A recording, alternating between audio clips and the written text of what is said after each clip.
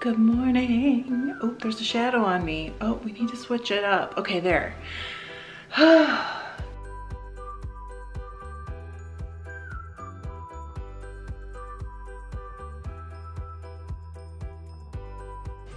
Welcome to Fiber Love Diary. I'm Trish and this is my kitchen table. Impressive, right? I hope everything's okay in your corner of the world. I hope that you're all right. I hope your family's all right and your loved ones. You know, your loved ones aren't always your family. And I hope things are getting better for you. It's Monday. I need to film and this is my kitchen table. Hi. Everything I do is out of the house and sometimes I don't have space, so my table ends up looking like this. There are dish towels that I just took off my loom. You guys, by the way, can you see this? Look how sweet that pattern is. So I need to cut those up so I can hem them and wash them and get them in my shop. There's 24 braids, some here, some back there. They're separated because they're two different fibers and I don't want to get confused. I probably wouldn't, but you never know and you want to be careful. There's a bump of fiber right here because I've been separating off a new batch to dye later this week, probably tomorrow. And dye towels I just took out of the dryer. By the way, our dryer's not working, so I also get to go to the laundromat today. So I have a ton to do. I'm gonna get busy and get this cleared so we can film the Diz thing. I love you guys, how are you? Today I'm gonna be making a Diz with polymer clay. This is a little different from a lot of my videos, but a lot of you guys wanted one.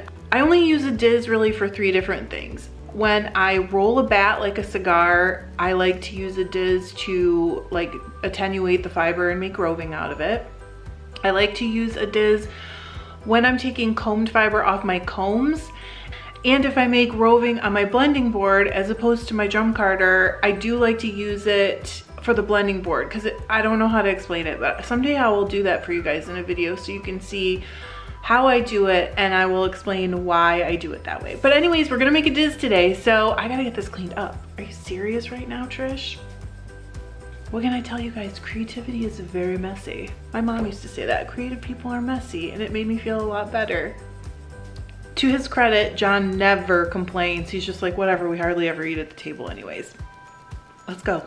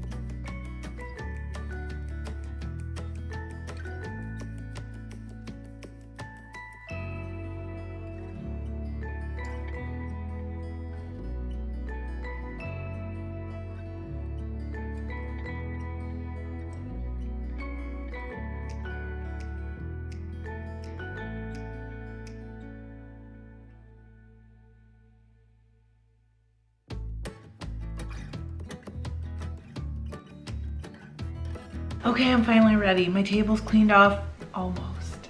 A few weeks ago, I did a video where I rolled up a bat because I personally like to turn bats into roving. I rolled it up like kind of like a cigar and then I drafted it through one of the holes, the biggest hole.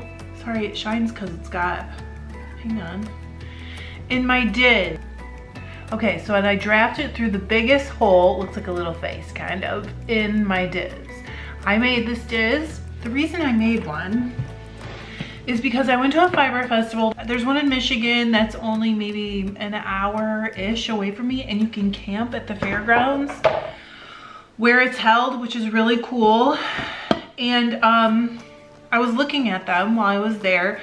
I've had a few other DIY ones, and they're expensive. They're crazy expensive for what they are. And I was like, I'm not paying that kind of money. I want to spend that money on wool.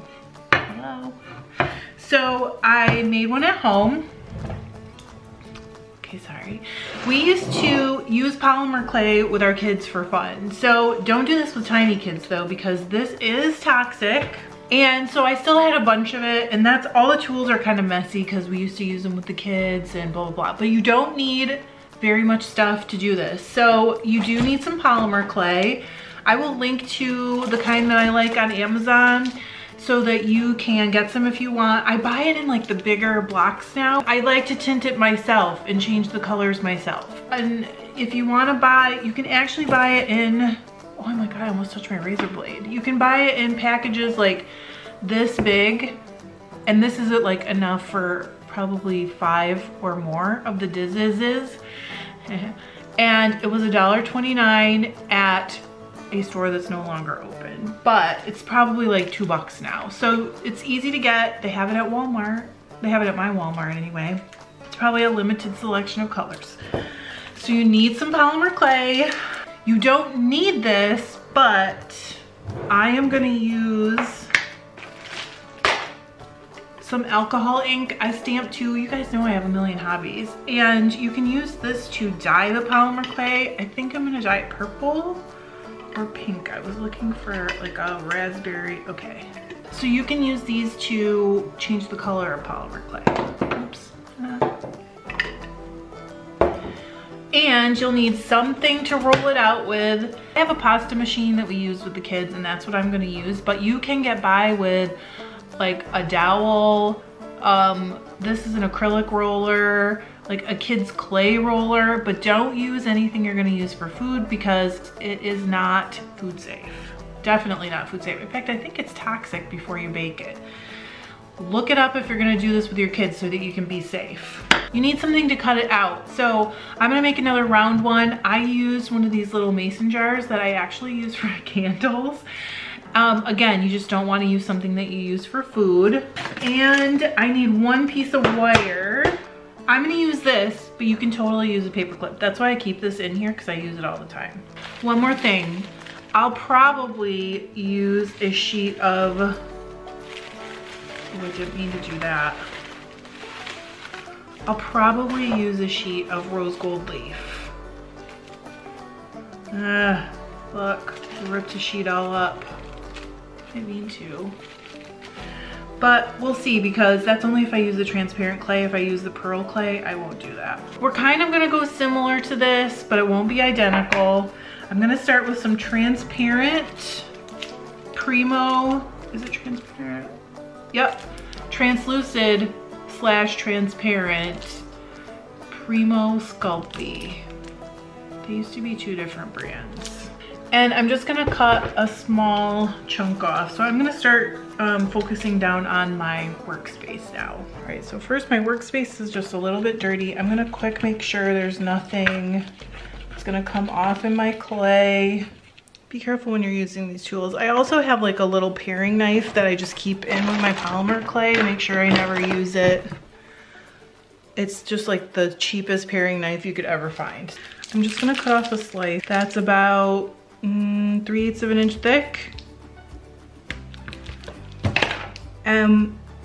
If you're gonna just use a roller, you can just roll it out. Okay, what happens with this stuff is you just need to kind of work it to make it softer and warm it up a little bit. So you can work it with your hands. There's a lot of stuff you can do. If you have a pasta roller, you can just roll it out with that. So that's what I'm gonna do, because it is much easier. So it comes out in pieces the first time. It just kind of like breaks apart because I didn't condition it yet by warming it up and moving it around. I don't really mind that. I just keep pushing it together and putting it back through. Okay.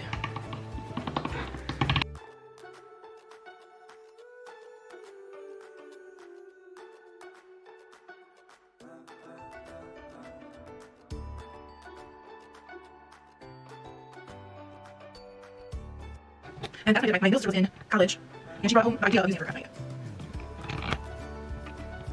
Okay, so it's very soft now. It's conditioned. I can just squish it with my fingers if I want to.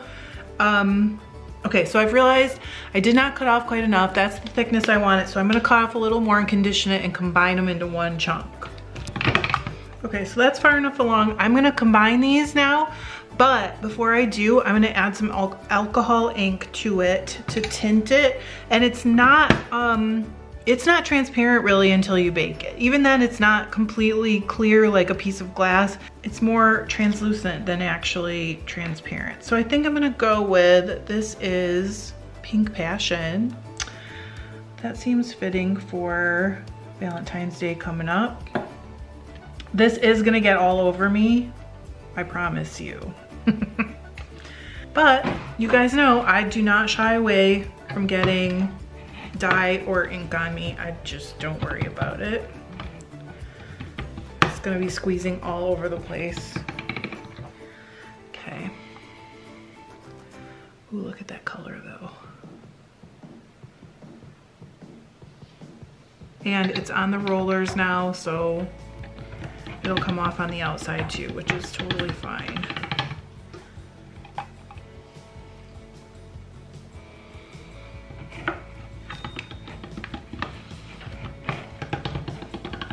You guys have got to be like, Trish, come on, seriously? All these tools, you always have all these tools.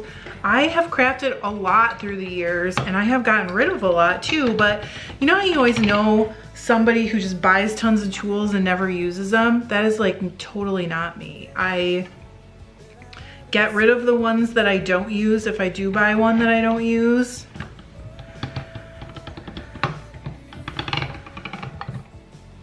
Oh my gosh, I'm really liking this color. And I've gotten rid of whatever you guys see where you're like, oh, Trish, holy cow, you have so much stuff. I do have so much stuff, but I'm gonna wipe it off my finger onto there. I actually use my stuff. Like, I'm crafting almost every day. Isn't that crazy? That's nutty. Okay, so I really like where I am with this. I'm gonna go through one more time and I'm gonna go this way.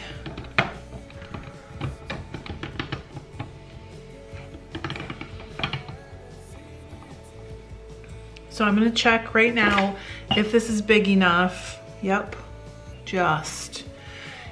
Next, I told you guys I might use a sheet of leaf. I'm gonna use, but I'm not gonna use the rose gold because I went with pink. I'm gonna use a sheet of silver leaf. Okay, so this is how it comes. It comes in a pad of paper with like tissue paper in between. See that? That's my sheet of leaf. So I'm gonna pull it out gently. And I ripped it, of course, that happens, don't stress. And just smooth it down over my surface. Okay, just like that. This is also really cheap. I got it on Amazon, I'll link it. I'm gonna put this with this stuff. You can use it again a lot of times. So I'll just put it with my leaf and get it in the bag. So to get the effect that I got, cut it in quarters. And then you're gonna stack it. It doesn't have to be perfect because you're gonna crack the leaf all apart as you run it through the pasta machine. And you actually want that. So it kind of creates that almost like snake skinny kind of thing.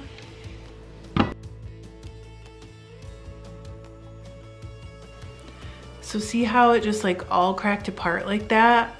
I love how that looks. I want to go through and do one more layer though, because I want it to be kind of like trapped inside. So I'm going to actually just cut this in half, and I'm going to flip it around so the straight sides are on each other. The straight cut sides are on top of each other like this.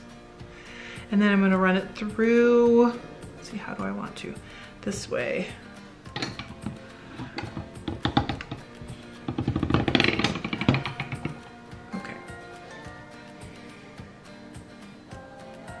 Okay, I'm gonna do one more. What I really wanna do is make it so that I can see some of the cracked apart silver through the layers that are coming up through. And every time I cut it in half and stack it, I'm making more layers of that silver. So I don't know if you'll be able to see this. Yes, you can.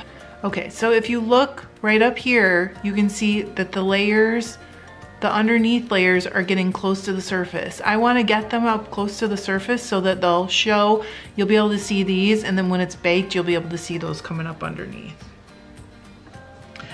So I might have to go 2 more times, but we'll try one and see.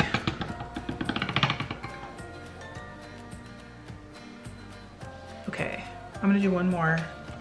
Oh gosh, I'm not sure. I'm gonna do one more. I might regret it. All right, now you can see the silver, there's a little bit on the outside, and actually if I hold it up to the light, you can see through it just enough to see that I've got the layers all coming apart and they're gonna all come through. So that was pretty easy, right? Next thing you're gonna do is take whatever you're gonna use to cut it and go straight down. Let's get those out of the way. So this is what it looks like before you bake it. Last, I just use these wires, or sometimes I'll use like a knitting needle that's double pointed, but I'll just use this. You can also use a paper clip and make 3 holes.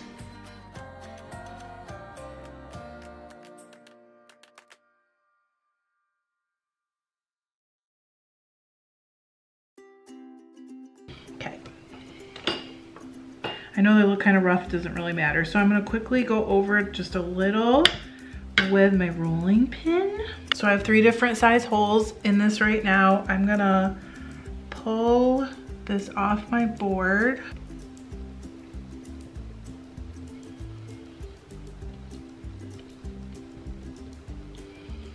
Now, I just got a little purple on here. Let me get it off.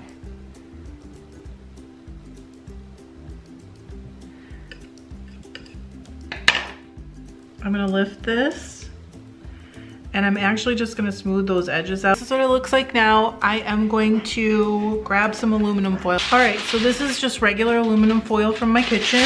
I'm gonna make it into a ball.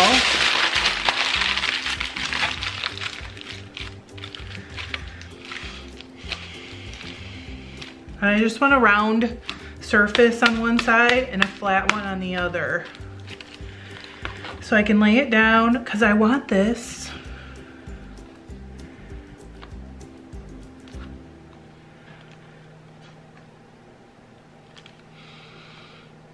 to have a concave and a convex side like my other one. And that just gives it something to kind of like curve around.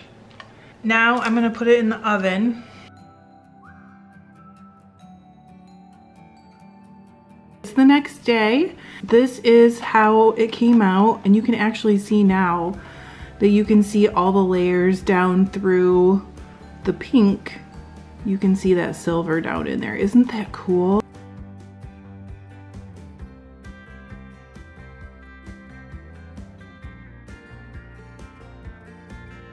You can like use a rotary tool buffer to like make it shiny if you want to. I love how this one turned out, so I'll just keep it like it is. I hope it was helpful. I hope somebody tries it. That little face, it just cracks me up. Wait, let me get it so the bigger holes are eyes. Hilarious. And I will see you guys soon. Love you. Bye.